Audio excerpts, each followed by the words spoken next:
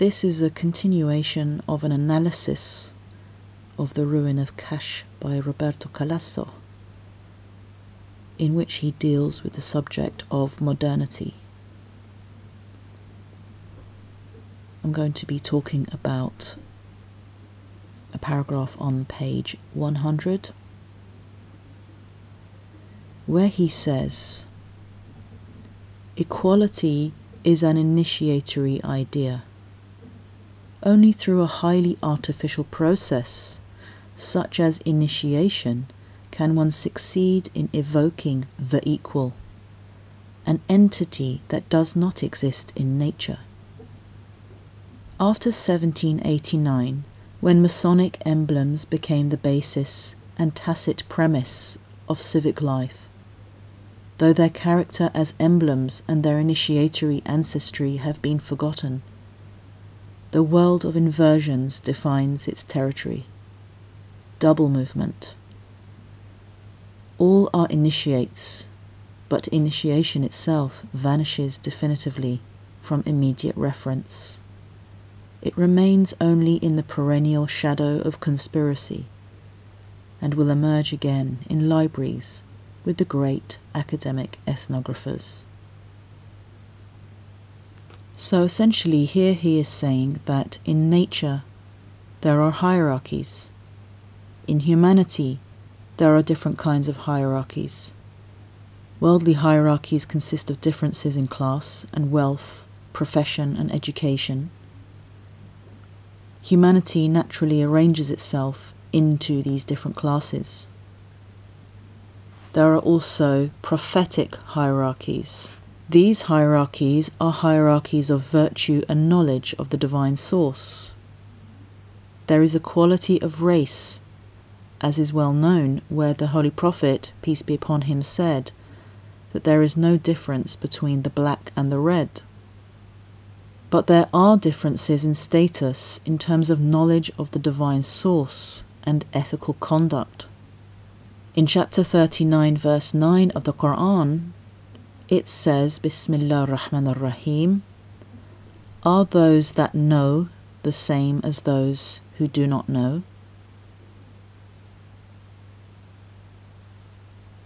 The Quran also mentions that there are different degrees in the afterlife, different stations at which each soul resides, depending upon its virtue and knowledge of the divine source.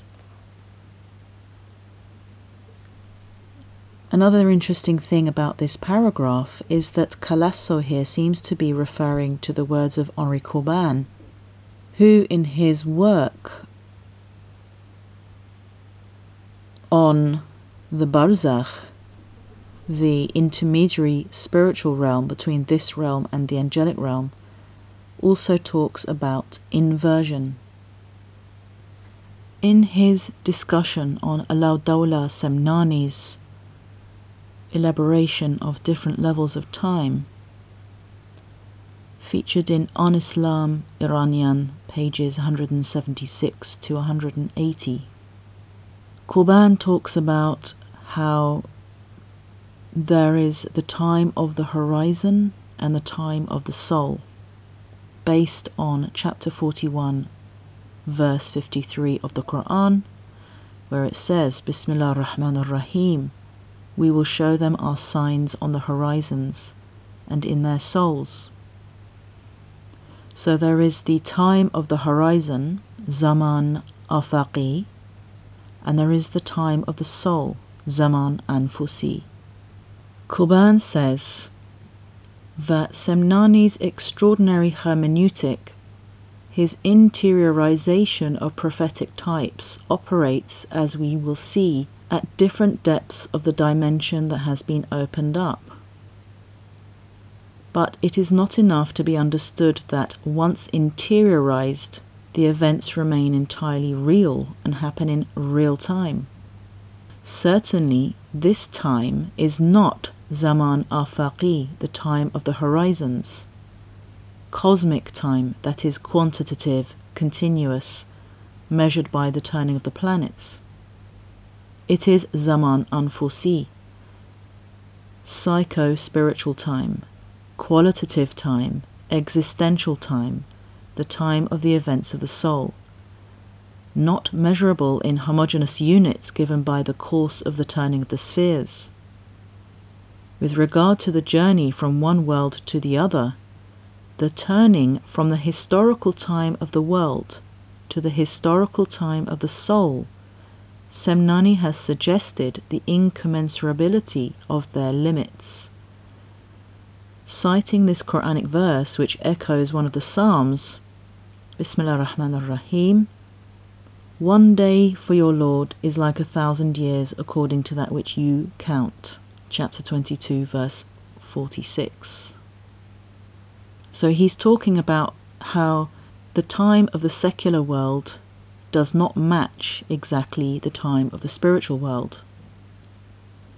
And then he talks about inversion. So he says this inversion of time signifies the journey to a new level of consciousness. It implies the interior metamorphosis of man, so the interior transformation of the human being. And it is why it is not simply a matter of allegorizing. This shifting is both that which makes possible and that which produces the interiorization of the sense, meaning the interiorization of the phenomena relative to external historical events, henceforth perceived in the time of the soul, the time of your Lord. In other words, in order to access the time of the soul, we have to go within. When you turn within, a new interior landscape then opens up. But this turning within requires a metamorphosis within us. Calasso also talks about the double movement of the Neoplatonic model of descent and ascent. The descent of the revelation into the lower realms, we could call it the realm of the horizons or the time of the horizons, and the ascent back through ta'wil, through returning to the interior meaning of the book. And the term double movement is mentioned in Henri Corbin's Comparative Spiritual Hermeneutics, page 92. In his Comparative Spiritual Hermeneutics, he writes, prophecy and imamat, or walayat, correspond to a double cosmic movement, mabda' and ma'ad, genesis and return, descent and ascent to the origin. To this double movement correspond, on the one hand, tanzil, revelation, the act of sending down the sacred book, the letter of which the Prophet is instructed to express, the shariat, the law, the positive religion, and on the other hand, ta'wil, which is in the act of bringing back the letter of revelation to its true sense. Spiritual exegesis, which is the function of the Imam. This true sense is the spiritual sense, the haqiqat, or idea. So here Calasso seems to be saying that the world of inversion, which would usually remain hidden, becomes visible and democratized in civic life. But the irony is that once it becomes democratized, then all are initiates. Everyone is wearing a Masonic emblem, but no one has actually been initiated or understands what initiation is. Calasso references Corbin's phrase, double movement, but reframes it in the context of modernity. The esoteric enters the realm of the exoteric, but only in its outward form. The esoteric in itself disappears indefinitely. It becomes identified with conspiracy. So you could say that the idea of the esoteric becomes corrupted and converted into this idea of conspiracy instead. The esoteric is identified with conspiracy instead of knowledge, and is only referred to in books in libraries. In other words, it no longer exists in society. It's written about, but not practiced. And only ethnographers, people that are interested in the emblems of culture, are going to be interested in accessing those books. The same happened in Islamic society with the explosion of spiritual brotherhoods in the 12th and 13th centuries, the democratisation of the spiritual path, which ironically led to a vanishing of the genuine esoteric path. This is why, when talking about people converting to Islam, the issue is not about numbers only. If we consider Islam as a path to esoteric forms of knowledge, then it could be argued that large numbers converting are not the end of the story. The question is, how many are truly Ahl al-Ma'rifah, people of esoteric knowledge?